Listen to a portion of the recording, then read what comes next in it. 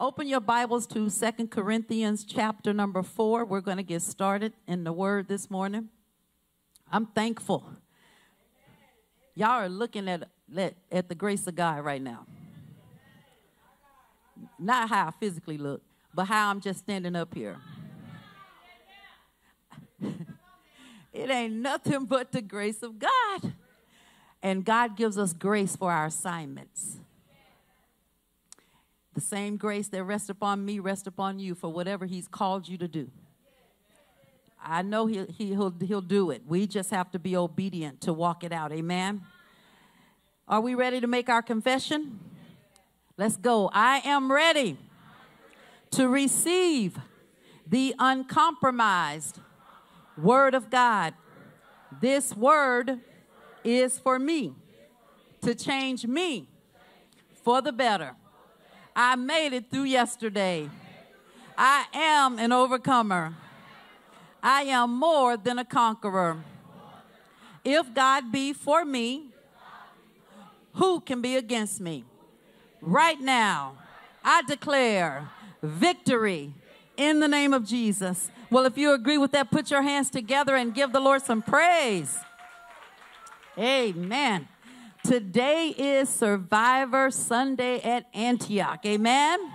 We are placing an emphasis on breast cancer awareness and domestic violence awareness. 1 in 8 women in the United States will be diagnosed with breast cancer in her lifetime. In 2024, an estimated 310,720 women and 2,800 men will be diagnosed with invasive breast cancer. But there is hope. And the hope is when it is caught in its earlier stages, that treatment is very successful. So I want to encourage you, if you have not gotten your mammogram, women, get your mammogram. And today we have some women among us who have survived breast cancer. I want those people to stand. You come on, you overcame breast cancer. Stand on up, stand on up, stand on up, stand on up, stand on up, stand on up. Yeah, look at these survivors. Y'all, we got a gift for you.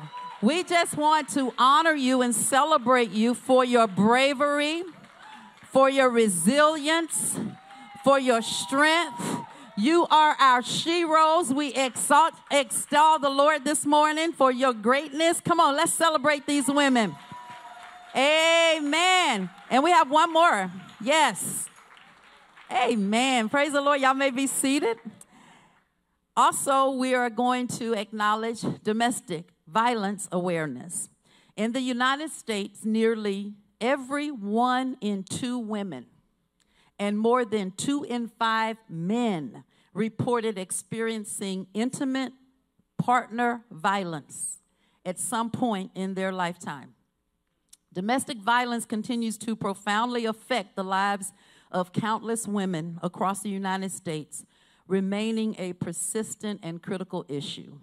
But we thank God today that we have some women among us who survived domestic violence. Come on, stand up for you. If you survived domestic violence, come on. Yes. We got a gift for y'all too, because we just want to acknowledge your bravery. Come on, we are so grateful for your bravery. We're grateful for your strength. Amen. And if we don't have enough, I promise you, we're going to get you. So make sure, Omega, Elder DeBoer, make sure we figure out who those women are, because we were wanting you to register so that we could celebrate you, but you're getting celebrated anyway. So we make sure you got what you need. So come on, can we celebrate these people of God today? Amen. So here's the real deal, y'all. These people that we're honoring today, they're survivors of breast cancer. They're survivors of domestic violence. It happened to them, and they survived it, but they're not the only survivors present today. Come on, there's some people in here who survived life situations. There's some people in here who survived challenges. There's some people in here who survived job loss. There's some people in here who survived loss of loved ones, divorce, sickness, loneliness, many other hard things. So all the survivors say amen. See, here it is. The fact is we all in life will face adversity. All of us. Jesus told us that in this world we're going to have some tribulation. But he said, be of good cheer, because he's overcome the world, and that means you can overcome your stuff too.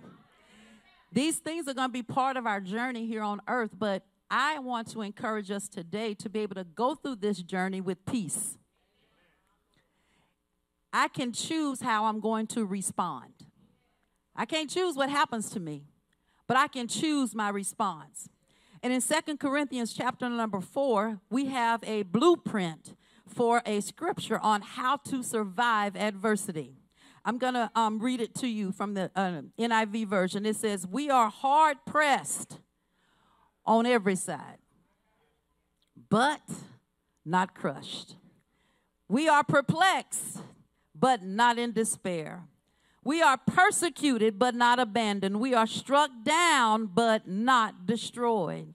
This scripture epitomizes survival in adversity. Despite the challenges and difficulties we face, we are not defeated. I am not defeated. You are not defeated. Amen? Because our spirits remain unconquered. So cancer can't conquer my spirit. Job loss can't conquer my spirit. What's happening on the outside can't conquer my spirit, because my spirit has been redeemed. Those of us who know Jesus as our personal Lord and Savior, our spirits have been redeemed from death. Our spirits have been regenerated to life, and we have eternal life. My goal today is to encourage you to walk through your adversity with hope and peace. I want to encourage you to prioritize faith over feelings. See, what we just read right here, this is feelings. It says, I'm hard pressed on every side. That's a feeling. How many of you have ever felt hard pressed? That's a feeling. But then the faith says, but you're not crushed. Why are you not crushed? Because Jesus is on the inside of you. We say it every Sunday, if God be for me, who can be against me? Why do we say that? Because there is nothing on the outside can crush what's on the inside. I am already victorious, and so we have these feelings, and we don't know how to prioritize. See, when I was growing up in church, they would tell you, you're wrong for feeling that. I'm not wrong for what I feel, because what I feel is my feelings. But where the issue happens is when I allow my feelings to override my faith. So I can feel what I feel, but my faith has to be bigger than my feelings. Because I be in my feelings a lot. Anybody be in their feelings? Thank God he doesn't call us to walk by feelings. Amen? So I feel pressed, but I'm not crushed. I feel perplexed, but I'm not destroyed. I feel persecuted, but I'm not abandoned. I feel struck down, but I'm not destroyed. I can't live by feelings. So we find ourselves feeling discouraged. We find ourselves feeling like we want to give up as we're going through our adversity. And even though we're in these places and we have these experiences that don't feel good, I have a good word for you from the Lord. Go to Psalm chapter 37.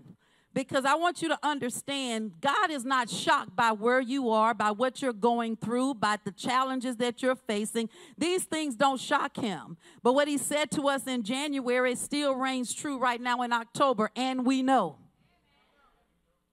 All things, breast cancer, all things, domestic violence, all things, job loss, all things, disappointment, all things, backstabbing, all things, I don't know what I'm going to do tomorrow. All things are going to work together for good. He never said it would feel good. He never said you're going to think it's good. But he said I'm going to mix it up together, because he's a master mixer, and he'll mix it all up together so that it will work for good. And so in Psalm chapter 37, I want us to read at verses 23 through 24. Very familiar passage of scripture. We say it a lot. Today we're going to spend time diving into it. Verse 23, the steps of a good man are ordered by the Lord, and he delights in his way. He delights in the way of the ordering. Not just in your way, but in the way that he orders. And then verse 20 says, Verse 24 says, though he fall, he shall not be utterly cast down, for the Lord upholds him with his hand.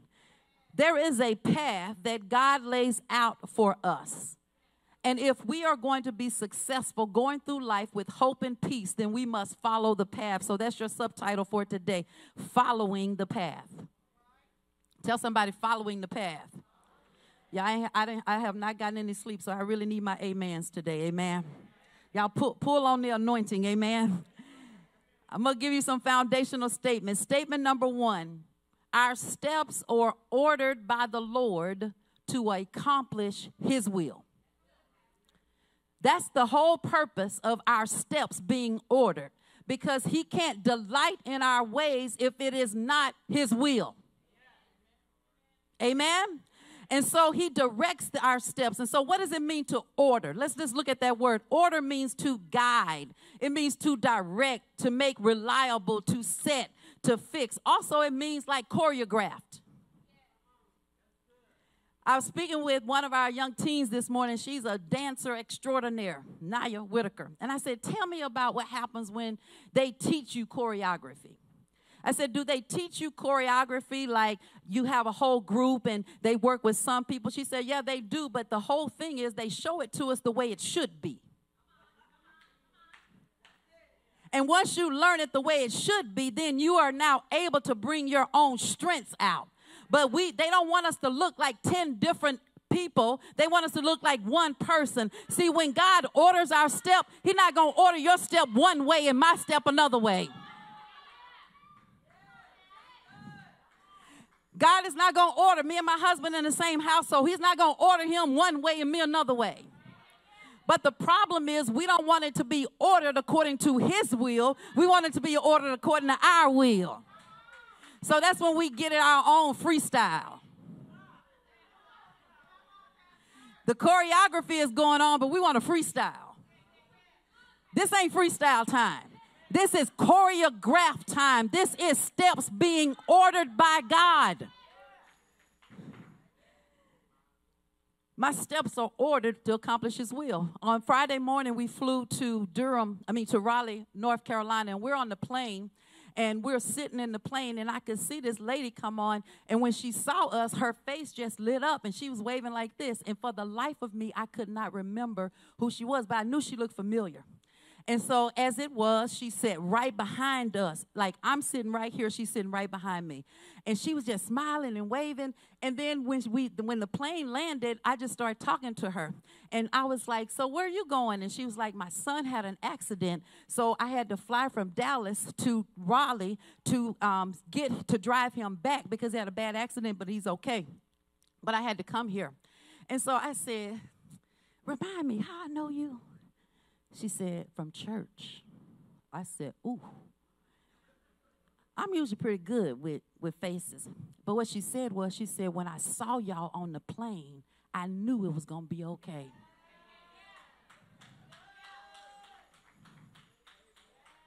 She said, the moment I saw you, she said, and then I felt like the Lord was telling me, get back to church. I said, that sounds like God. Because here we are on this plane, of all the places she could have gone, of all the places we could have gone, of all the places she could have sat, of all the places I could have sat, it was intentional that God allowed me and pastors to sit in front of a member of our church who we ain't seen in a while. And so we got off of that plane, and I prayed with her. I said, let's pray. Let's believe God that everything is going to go well. She said, you might not see me Sunday, but I promise you, you're going to see me. And I'm looking for her to come back through those doors because God ordered my steps. God ordered her steps so that she could get back in position. So y'all be thinking it's happenstance. It ain't happenstance. You didn't just happen upon them. God ordered your steps. And what we have to be spiritually in tune enough with is the will of God concerning us. Statement number 2, we must follow his cadence. We must follow his cadence. See, in military, you receive an authoritative command, direction, or instruction, and they're called what? Orders. Part of military training is teaching soldiers how to remain in unison through a cadence. It is that cadence, that call and response chant that serves to keep everybody moving together. It's the drill sergeant or the unit leader. They lead them to maintain the pace. And they maintain the morale. Because we can't be an effective unit if we are not flowing together. See, God has a cadence. And it's up to us to find his cadence. God's beat may be, our beat is, and we think just because we making noise, we in sync.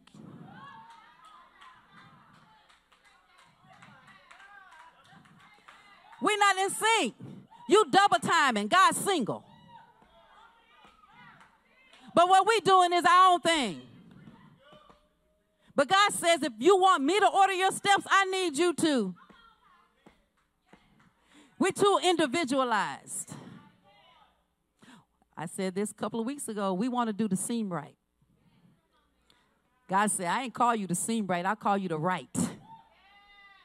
And so what we must do is we got to trust that cadence and flow with that. See, man says, show me and I'll trust you. God says, trust me and I'll show you.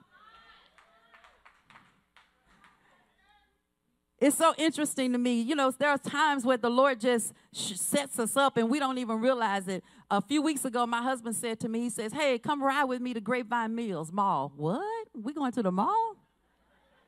With your money? Okay. Like normally I got to ask him to go. He said, come ride with me to Grapevine Mills Mall. I need to go to the Nike store. Okay. How many of y'all been to the Nike store at Grapevine Mills Mall? It's the bomb. So he's like, I'm looking. I said, what you looking for? I don't know. I just feel led to go to Grapevine Mills Mall, Nike store. Well, let's roll. We go to the mall, and we in there, and I got stuff in my hand, y'all. He's still over there looking. I'm like, what's going on? He said, I can't find anything. Well, I surely found some things, right? And in that moment, I'm standing over there trying to help him find, because this was his excursion. So I'm like, I feel bad that I got stuff and he don't have stuff. So I'm just going through the rack. You like this, you like this, you like this. He's like, nah, I don't like that. I'm like, why did we come? Out the blue, somebody says, Pastor McGill. My husband turned around. It's a father of a college football player that we have not seen since high school. His son is at a D1 school and really going through. The coach is doing things like he going through. And so he said to my husband, he said, I need just somebody to talk to. So he started asking my husband, how did y'all this and how did y'all that, and words of encouragement. So my husband just pouring into him. This man starts crying in the Nike store.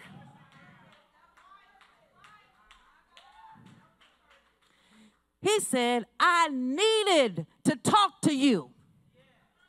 Then his wife comes up and she's crying too because her husband has been so burdened because he didn't know how to help his son.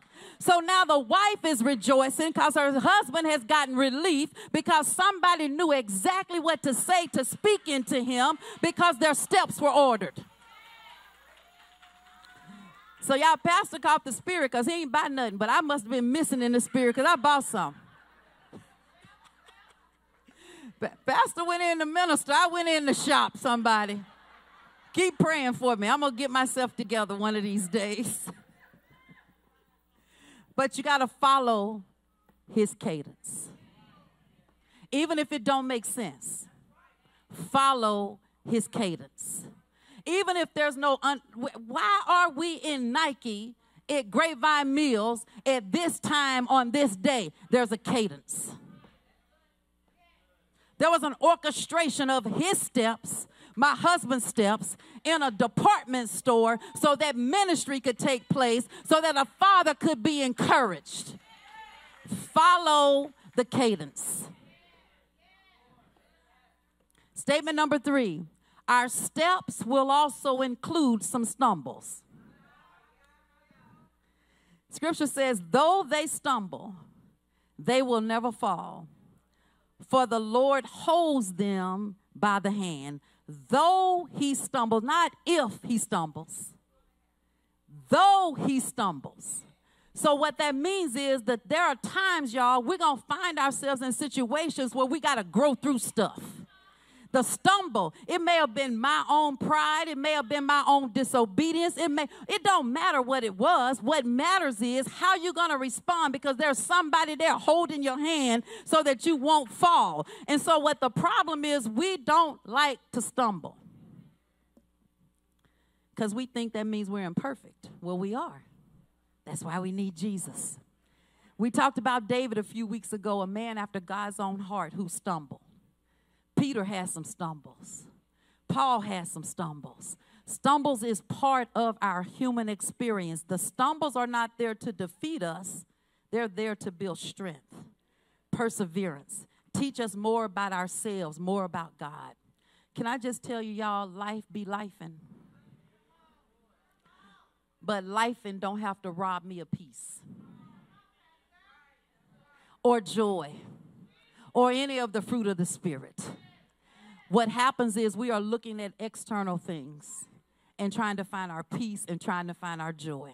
But we can walk through life, what Jesus said in John 16:33, in this world you shall have tribulation, but be of good cheer, I've overcome it.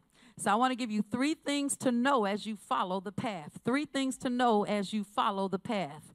The first thing I want you to know is what God has for you is for you, and it's all good. Now, many times we use this we use this statement when it's something good. But also want to tell you, when it's hardships, it's for you. It's not just the good things. It's every day of my life, whatever I believe, if my steps are ordered, whatever it is that comes my way, it's for me.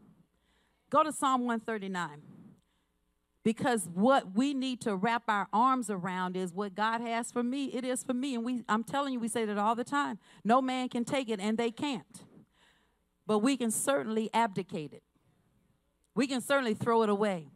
In Psalm 139, verse 16, I'm reading from the New Living Translation. It says, you saw me before I was born. Every day of my life was recorded in your book.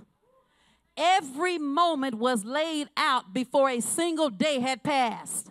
So what's happening is your life already existed before you came here. But when you came here, now God is putting you on the path in the book he already wrote about you. So God is not in heaven trying to figure out what he's going to do next. The move has already been set in motion. It's just you getting in position so that he can order your steps so that you can catch up with what he planned before your mama even knew your daddy.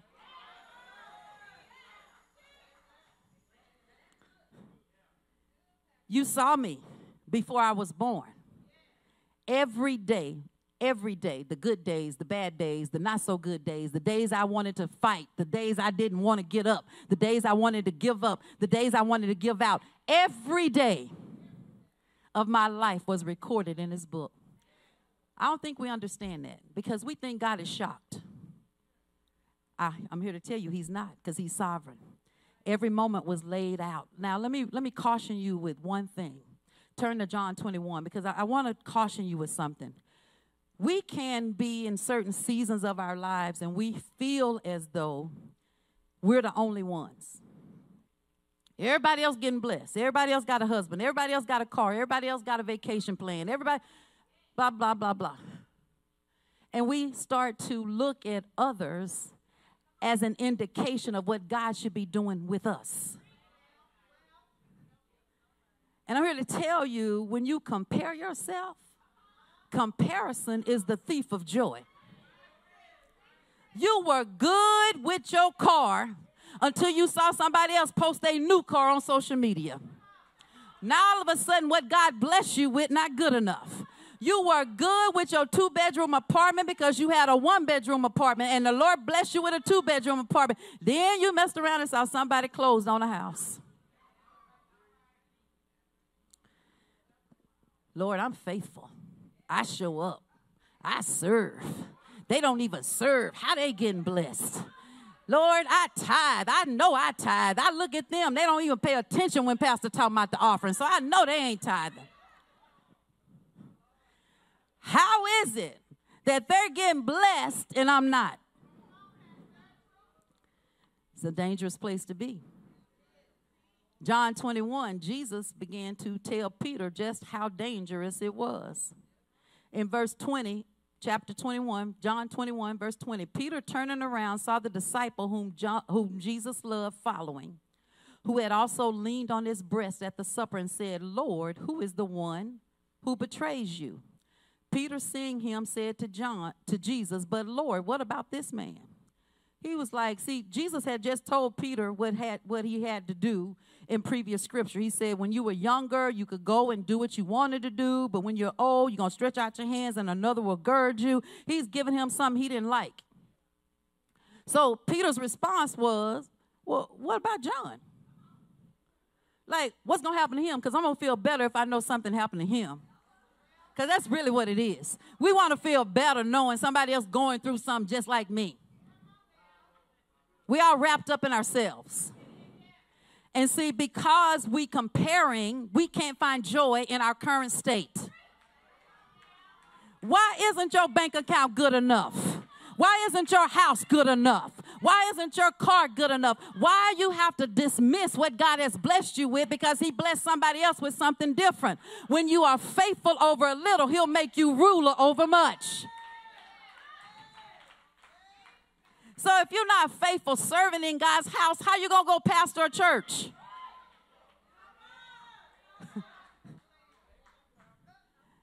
I'm called to the nations, but you ain't served in this house. God does not promote unfaithfulness. God promotes faithfulness. When you are faithful over a little, I will make you ruler over much. I got to be faithful over my current house if I want promotion for a new house. I got to be faithful at my current job if I want promotion at a new job. You don't even show up on time now, but you want to be the CEO? Come on now. Like, can you just show up on time? But no, we don't want to do that. We want to find the easy path. You don't know how long that person been showing up. But remember, what God has for you is for you, and it's all good. Number two, second thing I want you to know, there is strength in community. There is strength in community. Galatians 6:2, in the NIV it says, carry each other's burdens, and in this way you will fulfill the law of Christ. So when I'm going through my situation, God has placed someone around me to help me carry the burden. If you've ever seen people that lift weights in a weight room, they have a lifter and a spotter. The spotter is not lifting the weight for the lifter, but the spotter is there in case the lifter need help. No one goes and lifts 500 pounds without a spotter. But here we are because we think we got our own business. I don't need nobody to help me. I got this. We are walking through life without having somebody to help us, somebody to pray for us, somebody to encourage us, somebody to come alongside of us, somebody to give you some money to get you some medicine, but you're too prideful to tell somebody that you need some.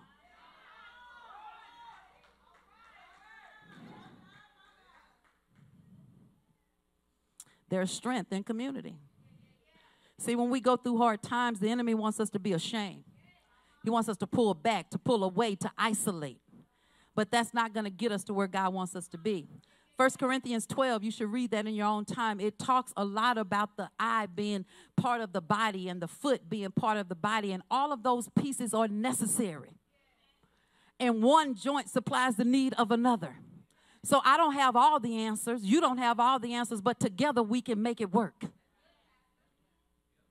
That's how it works. I want you to go to Judges chapter 11. I want to talk to the women for a moment. Here is what I have learned about women in community. Women in community are so easy to gather. Like, come on, how many times am I the only one? You are in a store and you trying on something and nobody's there with you. You'll ask whoever, how does this look? You don't even know them. But you just need some confirmation. You know, people in the store FaceTiming people. Hey, how does this look? Because we gather. We love to gather. But here's what I want us to realize. There's a benefit to gathering when we're going through.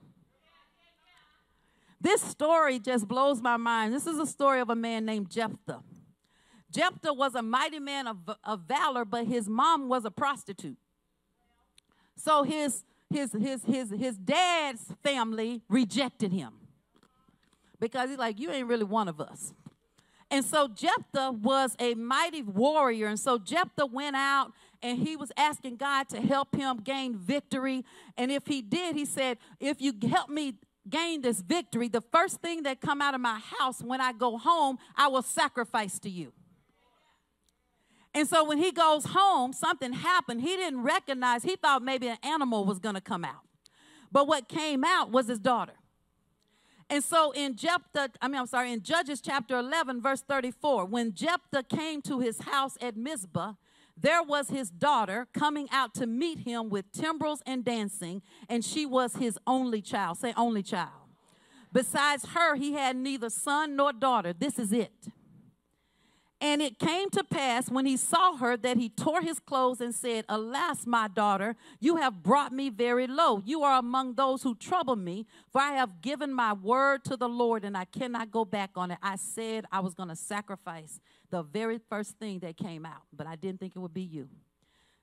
Now look at her response in verse 36. She said to him, my father, if you have given your word to the Lord, do to me according to what has gone out of your mouth. She was raised right. She said, because the Lord has avenged you of your enemies, the people of Ammon. God did what you asked him to do.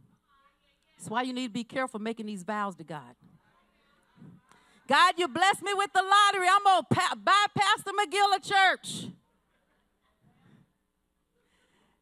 You know what? Pastor be like, I don't even know what happened to them. They changed their number, everything.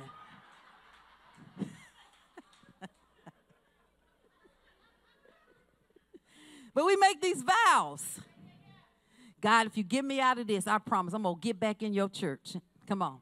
I know I used to do that all the time. Bargaining, trying to bargain with God. Like I really can order my steps. It's him got to order my steps.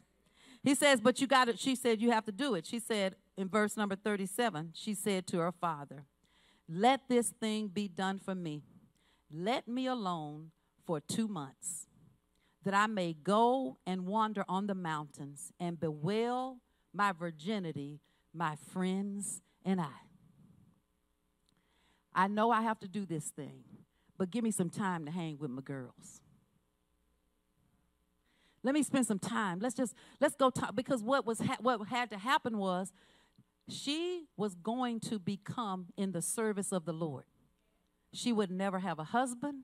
She would never have children. Jephthah would never have grandchildren. She now goes into the service of the Lord like a nun or a monastery, a monk. So her life, what they had dreamed of, would no longer be. So now she's like every young woman dreams of being married. She had dreams of being married. She had dreams of giving grandchildren to her father. There were dreams that she had, but she said, before I do this thing, let me just go hang with my girls. Because we're going to go and just spend time talking about what could be. They're going to build me up in a way that when I step back here, I can go in with my head held high. See, she didn't wait till after to go. She said, before I go, I need somebody to strengthen me along the journey so that I can come back and fulfill this thing. But what we do when we're going through, I'll tell them later. She spent time. I got a picture this week. It just made me so happy. Markeisha, who sang Praise the Lord. A few weeks ago, she had her baby. That's Markeisha, and that's Avery. Both of these are members of Antioch. Markeisha needed a doula. Avery is a doula. What Markeisha told me, she told me she's going to be watching. Hey, Markeisha. I asked for permission to share this picture. She said, Avery's presence made it so easy for me to give birth.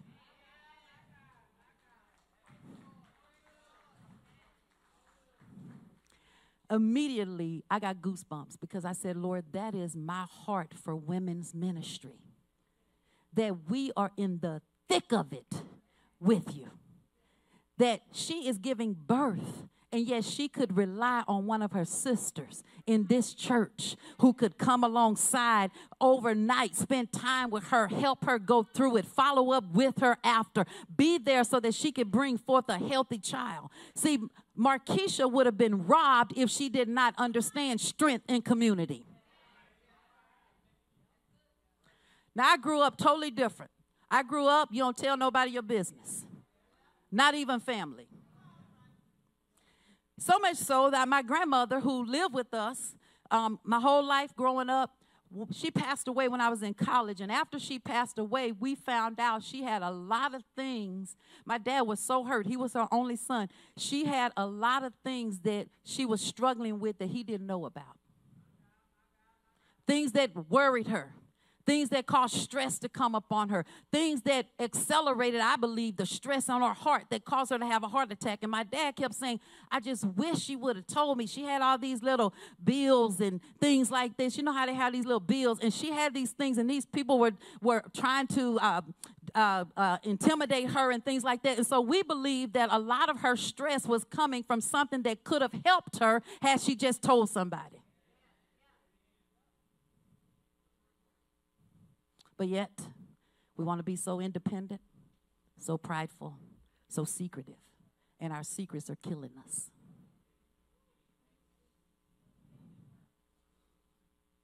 See, when we know, we can support. But if we don't know why Jesus got to speak to me in a parable about you? People say, well, Pastor ought to know. He talked to God. Why does Jesus have to interrupt Pastor's time when you can just come and tell him? Like, why we got to play these games? And then when Pastor don't do it, you say, well, I guess Pastor didn't hear from God. No, it wasn't about that. This is the fact you didn't open up your mouth. Or anybody in your circle, not just Pastor. There ought to be people in your circle that you can talk to, because here's your third and final point. There is healing power when sharing your story. It's healing power. I got it from Scripture, James 5:16. Confess your sins or faults to each other and pray for each other so that you may be healed. You know why? Things brought to the light can be exposed and healed. Things caught in the dark remain scary. Anybody, when you were younger, you would see things in the kitchen, you would see things in your room, it looked scary. And when mom turned on the light, you'd be like, oh, that's just the teddy bear. So the light brought into something that you didn't recognize was not meant to harm you. See, when you're holding on to your secrets and you're not telling your story, the enemy is blowing up everything. You're the only one. You're not going to have this. You're not going to do this. And so we find ourselves not being able to be free because we're being too quiet about what we're going through. See, thank God for Ginger. Ginger has shared her breast cancer story for a long time. And because she shared her breast cancer story, she has helped other people. What if she would have kept her mouth closed? Other people would have been robbed. That's the other part of it. When you tell your story, you empower other people to know that they can also. Because if the God did it for her, he can do it for you. And when we declare that, we bring hope to people. I want you to hear me when I say this. Be authentic with all. Be transparent with some.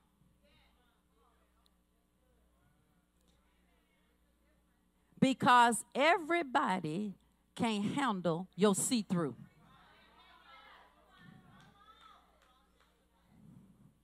But I'm going to be me with everybody. That's what I mean by being authentic. Be authentic with all. Be transparent with some. Your transparency needs to be revealed in a safe place, in a place of wisdom. and a place of encouragement, a place that follows the word of God, not a place of gossip. So can I just say one more thing about it? I'm going to say it anyhow. Keep your transparency off Facebook.